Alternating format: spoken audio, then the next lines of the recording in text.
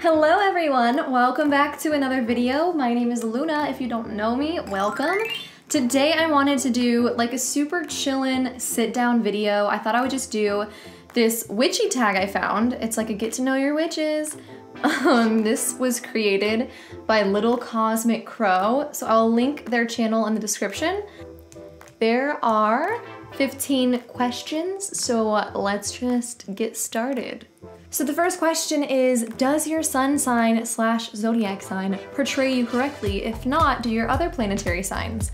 So you guys know I'm all into astrology, I love it. My sun sign is Aries. I also have a Taurus rising and a Pisces moon. I have a lot of the same signs. I'm basically just Aquarius, Pisces, and Aries. That's basically my basic buildup.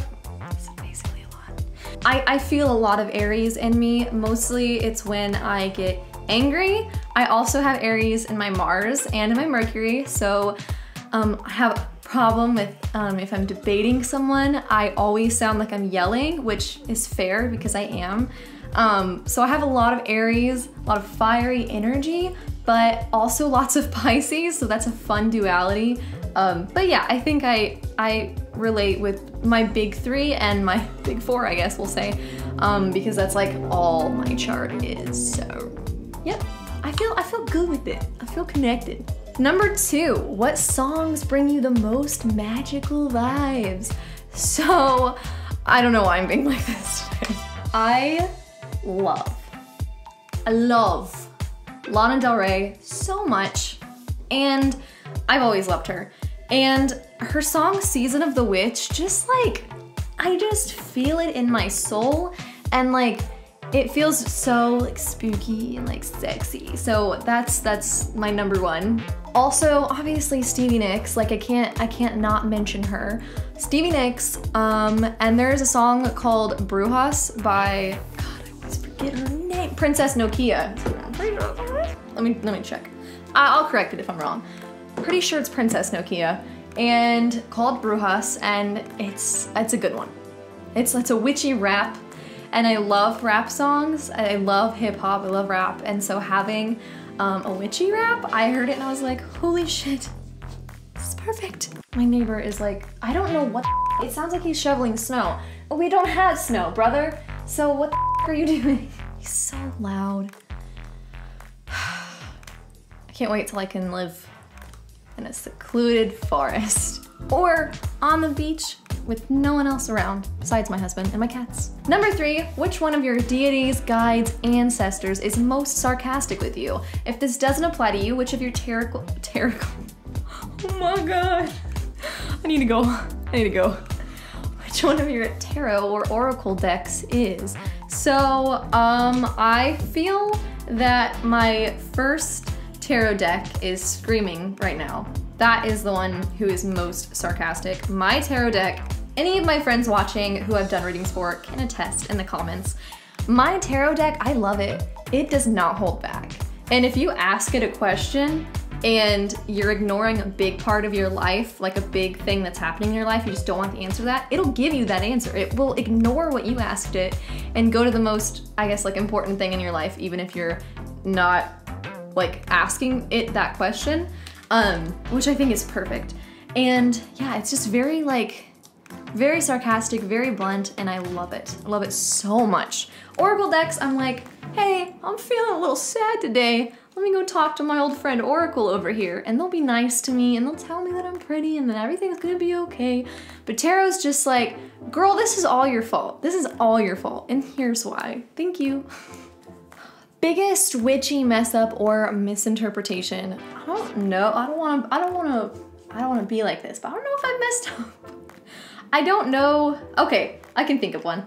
I used to get really confused by the houses in astrology and where they began and what all was included in that, because like a couple things said like, well, if it's in that house, I don't even know. It was confusing in the day. I found some stuff on Reddit and I went with it, and then it wasn't always true. Yeah, I don't know if I've had any like mess ups. I'm very careful.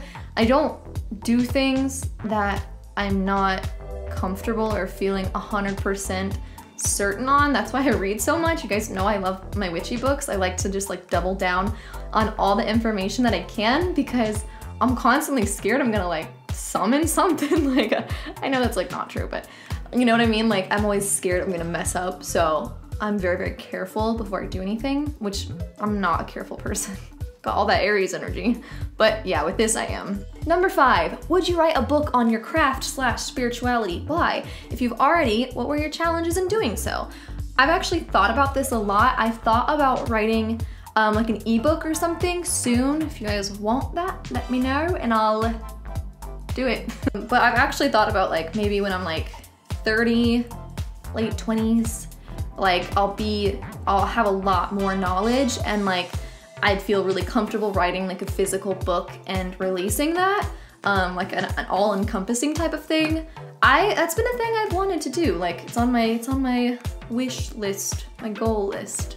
Number 6, if someone wanted to summon you to their circle, what 5 items would they need? This is a good one. There was a Facebook meme like this and I had my friends comment on it and they did a good job. 5 items, I would say cats be the first one. Probably eyeliner or makeup of some sort. I got that Taurus rising, so I'm gonna say like some kind of food, probably like pizza. God, that sounds so good right now. So, okay, cats, makeup / eyeliner, pizza, probably like, let's throw in a crystal. Let's do Angel Aura Quartz, that's my favorite crystal. And finally, what they need to summon me? I'm gonna say some Nag Champa incense. That's like my favorite incense, and anytime my husband like lights some in the living room, I can smell it and I'm like, here we go. Let me get some of that Nag Champa. It's exciting. Number 7, if you were a ghost, what place would you haunt? I've actually talked about this with my husband of, basically I have a thing where I've told him that if I die, I'm gonna come back and haunt him, but like lovingly, if that makes sense. Like I'm going to just like mess with him, like I'm gonna hide his keys and stuff, just for funsies, just to make sure he's doing good. But I also think like, I wonder if there's like, as a ghost, if there's specific places that you can haunt and you can't haunt, like maybe if you had a special connection to a place. I think I would definitely haunt, lovingly, the place where we got married. We got married at his grandma's bed and breakfast, and it's super old house, like super pretty Victorian. And I just think it needs a ghost up in there. Like I'm pretty sure there are, but I think I'd be very active and a very fun ghost to have. So I told him I feel like we have like the right, like we got married there, I feel like we have the right to haunt that place. So probably gonna do that. What is the funniest way someone has reacted to finding out you're a witch? I don't know what that laugh was. I don't know. I'm trying to think. I usually don't tell people. I get uncomfortable and I'm like, they're gonna either be super chill or it's gonna get awkward, and like, I would just rather not. But also like sometimes I do just to freak people out, because I know people completely think of like something that I'm not taught. Like they think I'm doing like Satanism, or they think I'm like summoning shit, which I'm not, but whatever. There is one funny experience that my mom did, and I'm sure she's watching this and she's like, oh God, what is she gonna say? But we were like doing like my pendulum board, and she was like, no, listen, like I don't wanna like summon anything here. So I was like, Mom, that's not what this is. But it was admirable and it was very cute, because obviously it's not something she's done, so she's new to it. So it was just very cute that she was like a little bit like, hey, I'm gonna err on the side of caution. Are we summoning things? Is this the devil? And I was like, no. And she's like, cool, do it. Yeah, I think most people just like, they're like, oh, weird. Doesn't seem very Christian of you. Or they're just like, dope. And I'm like, thank you. There was another cute thing that happened. At our wedding, Zach's brother's girlfriend like she's super great at graphic design, and she drew us this like super cute picture of us, and she gave me a little witch hat, and I was like, oh my god, I love that so much. And she was like, no, I looked up like if that's like okay, like if that's PC or if that's like offensive to witches, like to modern witches. I was like, girl, it is totally fine by me. But it was just so just, it was perfect. It was so cute that she like did all that to make sure that like the witch hat was like not appropriation or like rude. And it was so cute. I was like, oh my god, I love it. It was gorgeous. Number 9, do you have any superstitions? I would say I'm a little stitious. I would say I'm a little stitious. Not super, but a little bit. Obviously, I disagree with the whole black cats thing. I have black cat and I love him so much. Where is he, mister? Okay, he's taking a nap. I love black cats. I love the number 13. It's like my family's lucky number. Oh, I will say the one that I have actively like done something against is like breaking a mirror. So I broke a mirror once, like a year ago, and I was like, what do the witches have to say about this? So I went on my little baby witches Facebook page and I was like, hey, I did this, like what do I do? Like is this bad, or is that just like a superstition? And they're like, ah, be safe, bury it. So I was like, okay, here's the thing. It was like a floor mirror, so it was huge. So I was like, walked out to the, this is how I walk if you guys didn't know. Walked out to the living room and I was like, hey babe, we have to go bury something. I don't have a shovel, do you have one? And he was like, yeah. And so we went to the backyard and we just dug this huge grave for the mirror, and I had to find all the, because I originally threw it away. So I had to go back in the trash and like find all the little mirror shards, because I was like, listen, I don't want anything bad to happen. So I took it easy, but I still kind of stand by that. I don't want to break any mirrors because I really don't want to have to bury that again. That was just like kind of a hassle. So yeah, I'd say that's my superstition. Number 10, if you could possess any fantasy magic, what would your power be? What would it, I don't know, let me think. I think it'd be fun to like be invisible. Like I'm thinking Harry Potter, guys. I'm going real deep. Thinking invisibility cloak, I think that'd be chillin'. Or I think to fly. Or like being a mermaid, that'd be really cool. Number 11, what is something random on your altar? Whew, let me see, I'm looking at it right now. I feel like all the things I have on my altar are very intentional, and yeah, I mean, honestly, very intentional.